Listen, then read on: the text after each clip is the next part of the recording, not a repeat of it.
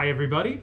Today we're going to be learning how to use the acrylic bender, which, like you see here, can be used to bend pretty standard sheets of acrylic. In this case, this is actually a business card holder for my desk in my office. And there's a lot of other uses for it too, especially for things like enclosures. Today I'm just going to do a really easy 90-degree bend on this piece of scrap acrylic we had laying around the shop. So let's get started. First thing you want to do is go over here and turn it on. And you're going to see here, be very careful with this nichrome wire. It's going to get red hot. And you'll also notice that we've made some straight guidelines for you. That'll help you keep your workpiece parallel. So without further ado, let's set it down here. I'm just going to pick an arbitrary spot and try my best to line it up. Now, typically this is going to take about 90 seconds. That's what we've noticed is good.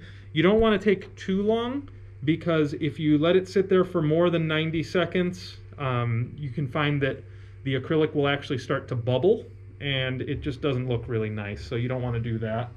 While that heats up, I can show you some of the things that some of our members have made. This is a case, looks like it might be for perhaps an Arduino Mega, something like that. And if you've got access to a drill press, you can drill holes through it for things like buttons or a power switch. Another member made this for, I believe, a NEMA 17 stepper motor. So the motor would go in here, you'd screw it in through there. They laser cut these, and of course they made the bend on the acrylic bender. You might not be able to see it, but it looks like there was a little cracking there.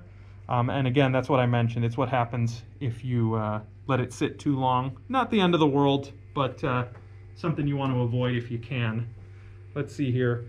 So we're at about a minute now, so we'll give it a little bit more time. I'll give it a little wiggle here just to see how it's doing. And it looks like this might actually be all right at 60 seconds. So I'm going to go ahead and bend it to 90 degrees, and I'm going to cut the power. And I'm just going to, using my hands, I'm going to just hold it there and let it cool down in place. If you have a bigger workpiece, what you can do is you can use small wood clamps or something like that. Sometimes people will bring in a wood block and lean it up against the block at a 90-degree angle if you need a lot of precision. Another thing I've seen, if you need to make fine adjustments later, is people will use a heat gun, which we do have at the shop. For little minor bends and that sort of thing. All right, I think we're cooled down now, so let's see how it turned out. All right, there we go. So that's the acrylic bender. Let us know if you have any questions in the comments.